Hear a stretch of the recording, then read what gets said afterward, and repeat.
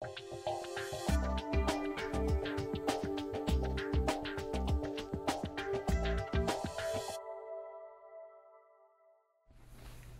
viewers, so a couple of days ago a good friend of mine asked me to check and sell some of his hi-fi equipment, and this was part of it.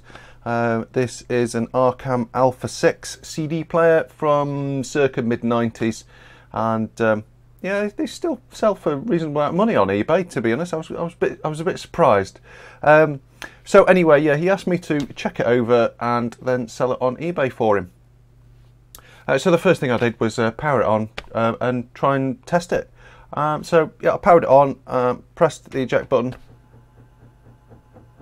and it didn't eject. It made loads of grunching noises.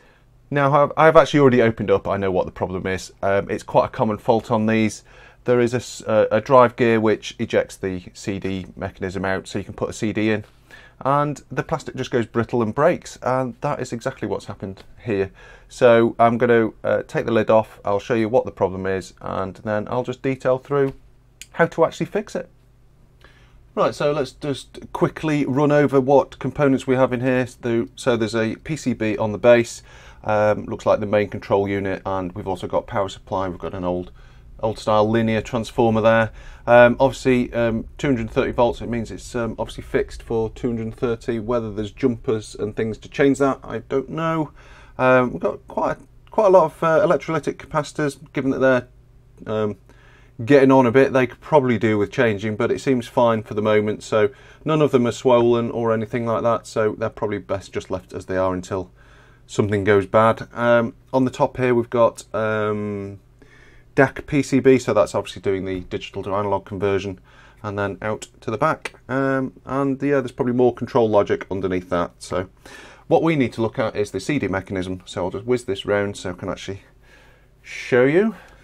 So here we can see the CD section. There is a small motor over here which actually provides the tray eject and load function. There's I can see a small rubber belt drive and a gear wheel, and that is where our problem lies. If I try and eject, you see it doesn't really do anything, and I don't think it's really attached to the gear at all, to be honest, because inside the case, when I opened this up, I found all the teeth from the gear. So that's obviously what the problem is. The teeth have just been ripped off, broken off because they've gone brittle. So we need to take out the CD mechanism so we can get to the underneath of it and change over that drive wheel. Let's take the front panel off.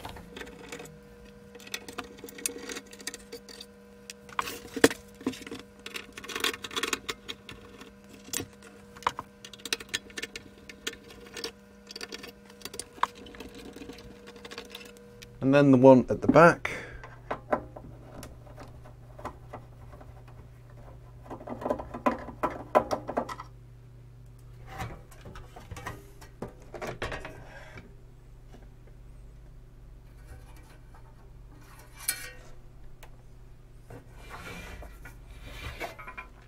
Okay, so here we can see the motor, the drive belt, and the drive wheel. Looks like we've just got a plate here with two Torx on it. Those are T10s. I'll just take this off.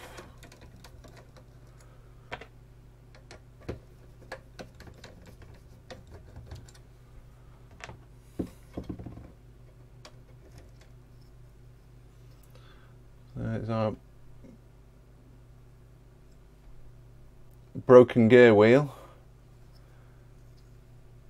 Now it does actually feel pretty stiff on there, so I think we'll give that a clean up and grease it up again. And the drive belt looks in good condition, but we've got a new one anyway, so we can put that on. So I'll just clean off all the old grease.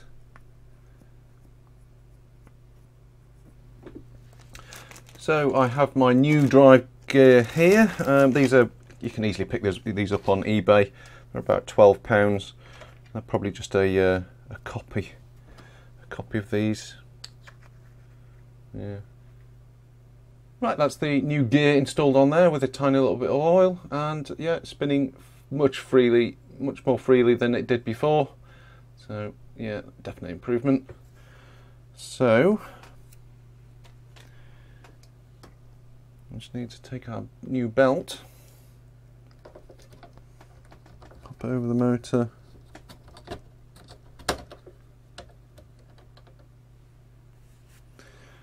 screws back in.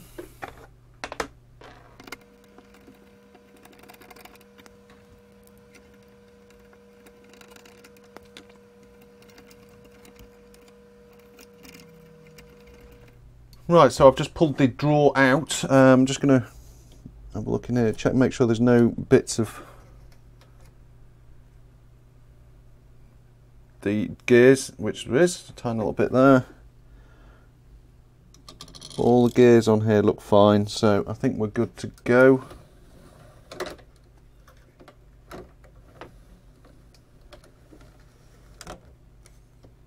Might just put a tiny little bit of grease on those gears.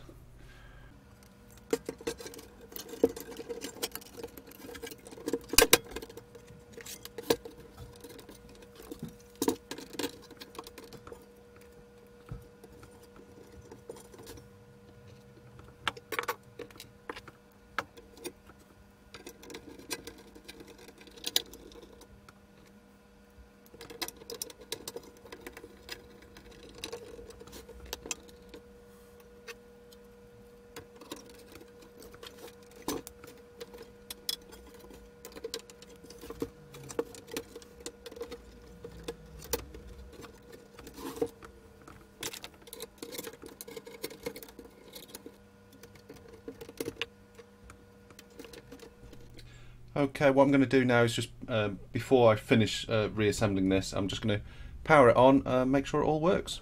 Well, that looks pretty good so far. Let's put a CD in and we'll see whether it plays discs okay. I have actually tried this already. I manually loaded a disc in without the loading mechanism worked, but I just want to double check it now. So yeah, I've had to go for a rummage in my old CDs, and you can't go wrong with Orbital, can you?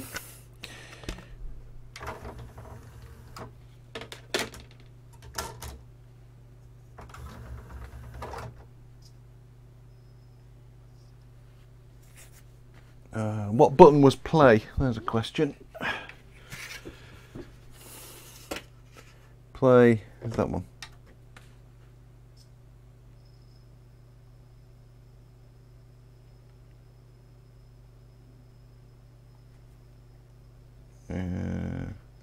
Fast forward.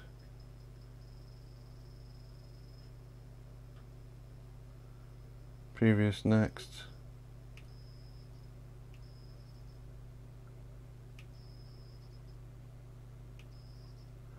I need to plug some headphones or something into this so I can actually listen to it, but I'm sure if it's getting this far, it should be fine.